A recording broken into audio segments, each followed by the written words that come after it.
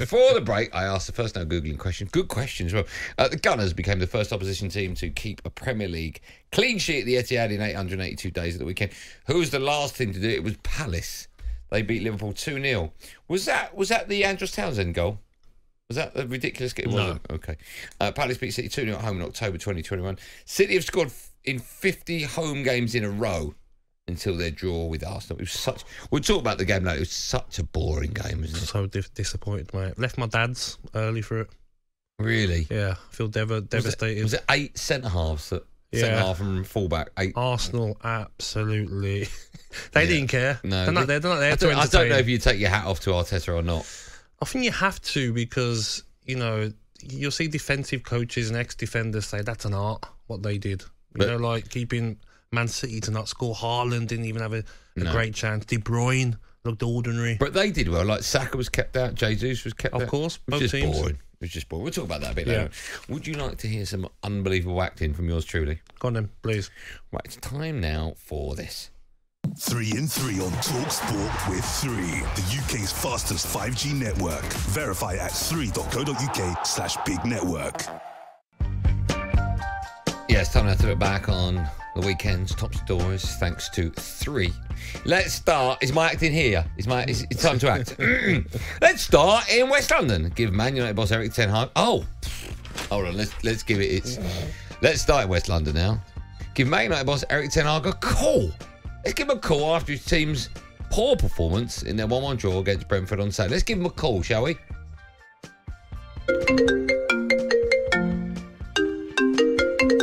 Pick it up. Some problems. But first of all, it's about passion, desire, and they wanted more. We didn't create chances, so there are many things you can mention. I know there's people out there going, please let this feature continue. Oh, there's more to come. Don't worry about that. What do you make about Man United's performance at the weekend? They've done it too many times this season and got away with it. I referred to it got as... away with it? What, as in got a result? Yes. I referred to it on Saturday as Manchester United tried to steal more points like they've done this season. They don't deserve to be where they are in the league, Manchester United. Well, they do. They don't. Well, 31 shots Brentford had. 31. The league table never lies, Gabby. 3-1. Yeah, I know what numbers are. 30. Even when you get them wrong. Yeah. 13th. 13th. 31 shots Brentford had. You know, they were so on top. Even Ivan Toney said after the game, like, couldn't believe that Manchester United tried to steal it with a late Mason Mount goal. Justice was done with the equaliser.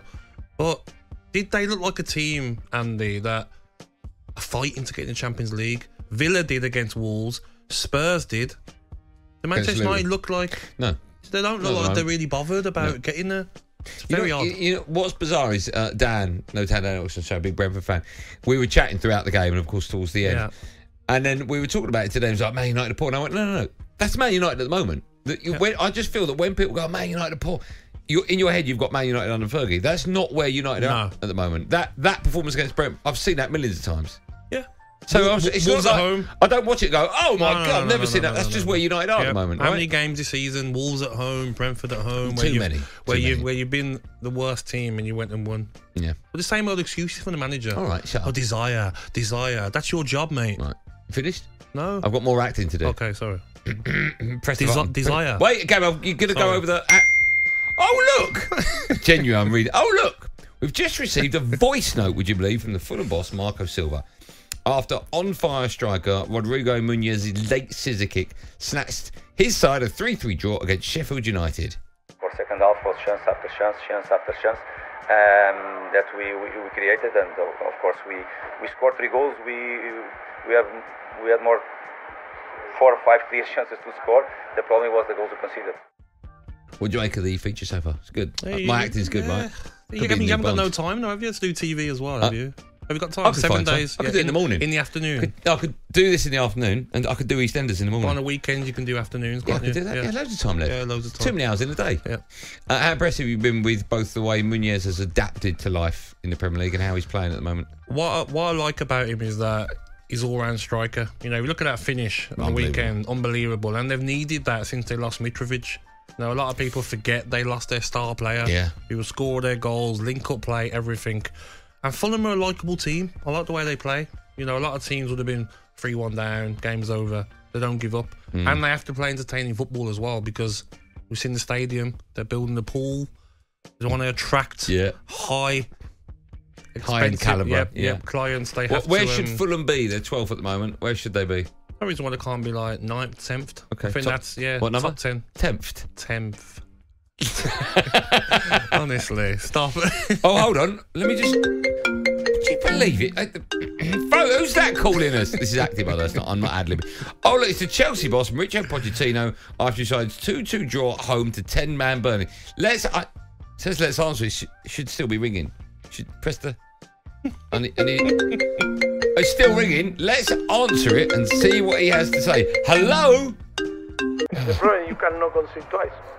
I think I am more frustrated and disappointed because of the way that we concede, knowing that because we didn't score more. To lose 2 points in this way, I think the feeling is really, really painful. Okay, bye. All right, good there. Just put the phone down.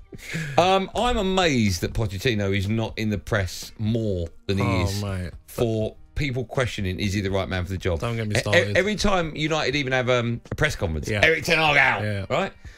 I mean, he sided you 2-2 with Burnley, 10-man Burnley at home, and no one goes like, get him out.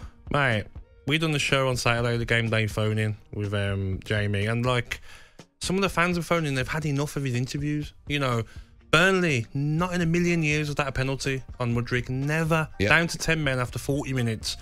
And they should have won it with Rodriguez at the end, hitting the bar with a header. And Tim Sherwood recently said to Cole Palmer, what would it be like if you had better players around you? And he got a lot of stick for that, Tim Sherwood. Is he right, though? Great question. Because he's the only one who's performing in that Chelsea side. And Pochettino comes out after the game and says, if you look at the data, we should be 4th place. No, you're 19 points behind Villa in 4th place. Forget the data. You said the table doesn't lie. Been so inconsistent, so many poor performers, so many different teams. Chelsea deserve to be where they are. Do you know what I'm going to do? On the back of that, I'm going to block him. Block Mopo. There you go. It's blocked. That was a look back at the top stories this weekend, thanks to 3. 3 in 3 on talkSPORT with 3, the UK's fastest 5G network. Verify at 3.co.uk/big network. Now, over the weekend, Xabi Alonso put rumours of him being the next Liverpool manager to bed by saying he wanted to stay at Leverkusen until at least 2025. Former Premier League striker Troy Deeney joined the Breakfast Show yesterday and said that the Wolves manager, Gary O'Neill, should be the man to replace Klopp at Liverpool. Liverpool are going to be with a really young squad next year. 3 or 4 of the big players could move on, and you could be left with a real young squad. And I think it could be a team that just needs that younger coach who's used to working with younger players with not too much expectation to go and win the league. On the back of that, I think it was this morning, Darragh McAntony was on White and Jordan, the Peterborough owner. He said that the Ipswich boss, Kieran McKenna, is destined to manage one of the top sides in English football. And possibly could do the gig at Anfield. What do you make of that? Troy Deeney saying Gary O'Neill and Darragh McAntony saying that Kieran McKenna. I just can't see it, mate. I just can't see Jurgen Klopp, what he's done at that football club. And Liverpool fans being happy with Gary O'Neill. He's done amazing. Love Gary O'Neill, by the way. Done amazing, yes. Kieran McKenna has done amazing at Ipswich, but I just don't see Liverpool going for them. I'm not going to be trying to get Alonso with his Liverpool connection, what he's done at Leverkusen, winning the Bundesliga, which he's going to do this season, and then going and getting Gary O'Neill as the second choice. I just don't see it. I am stunned Xabi Alonso is not leaving Leverkusen. I'm not. You know why, mate? I feel that we've said this before. David Moyes went in after Alex Ferguson. Yeah. It's like you're destined to fail after you've coming in for a manager who's been there so long and been so successful. Maybe Alonso's thinking, this team I've got here, I've got assurances that I don't have to sell any players in the summer. I'm going to be in the Champions League next season with them. I'm going to win the Bundesliga. Why do you want to go yet? You might see his stock will never be as high as it. If they go the whole season unbeaten, win the Bundesliga. Right? Yeah, but I still think even if they next season finish 3rd and they get knocked out in the group stage of the Champions League, I still think his stock is still high. Not as high as winning the Bundesliga without losing a game. Of course. And by then Liverpool will have had a manager. He might be gone. Might be gone, of course.